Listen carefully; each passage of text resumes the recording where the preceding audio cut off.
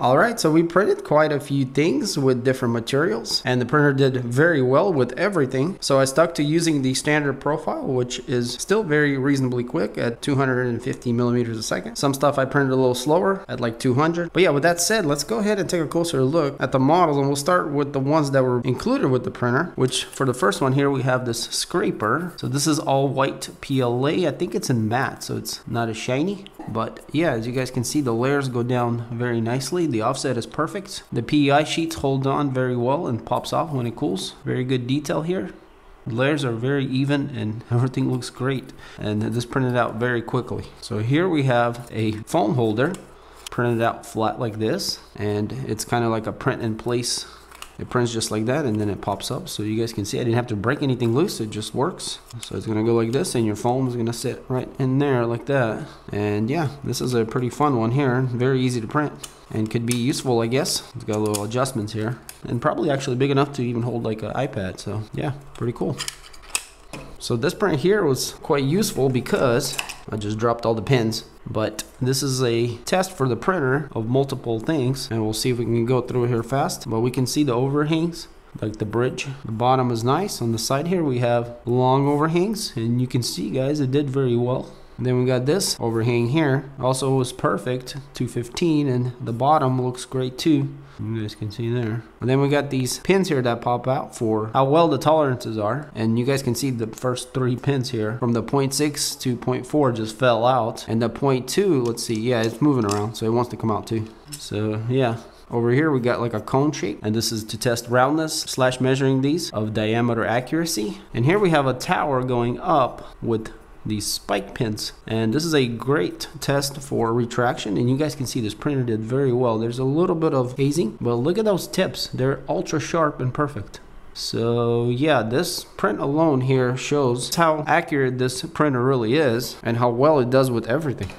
So for the next prints, I sliced from the foam in the Creality Cloud software, and here we have a Squirtle, which is a turtle / squirrel, I guess. And you guys can see how beautiful this thing turned out. And this is tricolor filament, so it kind of changes colors. But yeah, it's practically perfection, which is quite incredible. So yeah, just from the Creality Cloud, again, it just works. So here we have a pretty interesting print. This is like a fidget toy, and it's in 2 pieces. It actually comes apart here. So this prints separately. I printed this in black and this in white. And you guys can see how this is made here. And it's got like a thumbstick on it, kind of like a joystick. And you just put it together, kind of clips on. You fidget it around with it, I guess is the whole point. It's kind of like a fidget toy.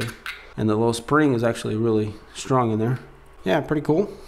And by the way, all these models I found on the Creality Cloud, which is a great ecosystem for free and also premium or paid models that they have that are really nice. So this is a great model because this is like a gear and it has separate pieces all around. And this is a functional print. I like to print this because it tests the tolerances, and you guys can see this thing printed and just popped off like this, and shows that this printer has very good accuracy. Not only is it round, but there's good tolerances in between all the little gears. So yeah, there's like a little bit of a lip here, but other than that, it's a very nice print that's pretty much perfect. Here we have the octopus, also in that same tricolor filament. It also turned out excellent. So we have all these tentacles that have to stick to the bed, and they did without popping off. There's very minimal stringing or anything. There's a lot of retractions between the little pieces here.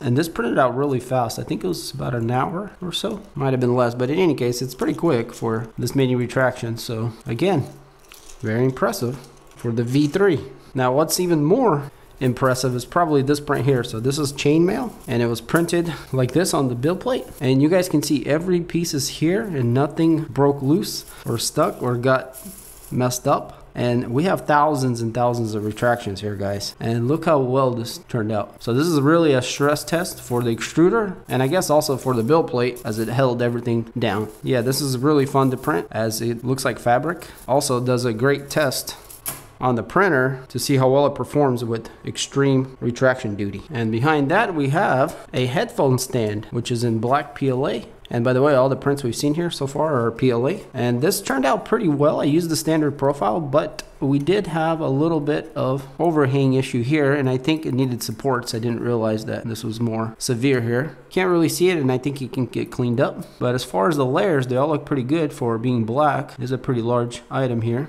We did have a little bit of gooping here between the two sides as it retracted and moved back and forth. But again, that's easily cleaned up. And the top also looks pretty decent too. So overall, very nice. Here I have some headphones that beautifully fit on here. And it's actually a pretty nice holder to hold your headphones. And for our last PLA print, we have this vase. And this thing turned out amazing. And by the way, this and the phone holder were actually printed to the max height of 250 millimeters. So yeah, this kind of gives you an idea how tall you can print. But check out this vase, guys. So this is in spiralized mode. It's just one layer all the way around. So there's a few layers on the bottom, and then the rest is just one layer all the way up. And you guys can see this thing is really strong. Well, I just broke it, but it is PLA, so you can't push it too hard. But and not only that, look at the quality of this thing. It just looks incredible. So yeah, spiralized mode, not a problem at all with this printer. So for the next models, we have PETG, ABS, and TPU. So for PETG, we got the Shark, which turned out really nice. So for this, all I did is just turn up the temperature, and this is what came out. Actually very nice. And I believe I did turn the speed down also to about 180 millimeters a second. So the Shark does have a mouth that should open. Let's go ahead and see if we can. And sure enough, it popped. Let's see. Okay, there we go. And all the teeth are intact and actually look pretty good. And again, this is PETG or PETG. So yeah, very nice actually. Everything looks good. So the next thing we have is ABS. And it's these two giant wheels. Now, I don't know why I decided to print two and why they're giant, but I was looking for some 1/10, but then when I saw how big they were, I was like, I wonder if this thing can do it, because it was covering, you know, a lot of the build plate, as they're quite large. And this is ABS, and if you know ABS, you need a lot of heat. So the printer did preheat to 100 on the bed, no problems. And we printed 250 on the nozzle, again at a little bit of a slower speed, about 180. And this is what we got. So let's go ahead and look at one of them. So we can see the layers actually went down really nice here towards the top. But on the bottom, we did need the support in there. Everything looks decent. We do have a little bit of layer separation here. And I think it's because it needs more wall thickness. Or maybe just supports, I'm not sure. But in any case, it needs to be adjusted a bit. But what's impressive is it did stick and never popped off on both of these wheels, which are in ABS. So if you want to do ABS printing on the V3, you can on smaller items, and looks like it's somewhat capable of larger ones too. And so for our last print, we have a little rocket here, and this is printed in TPU, as you can see this yellow roll here. So it is still stuck to the build plate. Let's see how easy it comes off. And we can see on the bottom, we do have a little bit of stringing on the first layer for whatever reason. It almost looks like it wasn't retracting. And you guys can see the bottom looks really good. It's stuck, but the more impressive part is the layers, guys. Check out how smooth they are. Extremely smooth layers, which is incredible. So this is spiralized mode in TPU, which really shows off the capabilities of TPU. Well, this thing is, wow. I've never seen them this sealed well. Usually I can just push it and it leaks out, but this one's sealed very well. But anyways, TPU, you can really fold and do things to it, and then it just bounces back.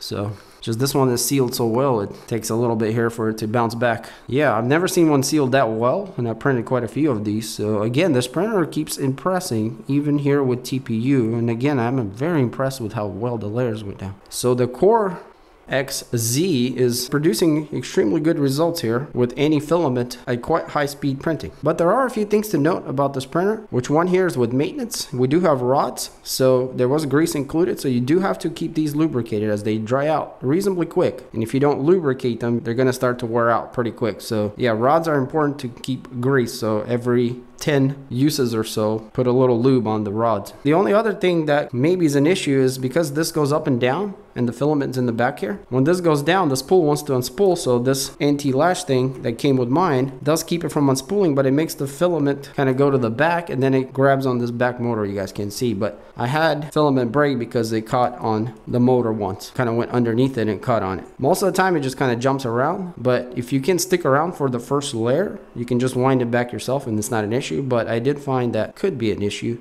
Another thing that's kind of a nuisance is you can't always feed your filament through the hot end very easily, even unlocking it and trying to pushing it through. It's kind of finicky and it doesn't always go through. So using the load and unload works well, but if you can't get it down to those gears where it pushes it, you might have to take off the tube here from the top and kind of manually feed it yourself, which again, it's not all the time, but some filaments, I guess, even cutting on an angle, don't want to go through and I have to fiddle around with it a bit. But other than that, this is an incredible printer that's quite capable, and as you can see, can print pretty much anything. The build construction is excellent. Cast aluminum on the base and the gantry. We got the very unique CoreXZ configuration for the upper portion, and the Y rides on rails, also the X. The Hotend is very capable. Love this little light up LED for the Creality logo. We got dual parts cooling fans. Extruder seems to do very well with any filament, including TPU. We have an excellent screen here with high resolution, very easy to use, connect, and just a great UI overall. We do have a USB option here on the side, and also a very great build volume of 220 by 220 by 250 millimeters tall. And this vase here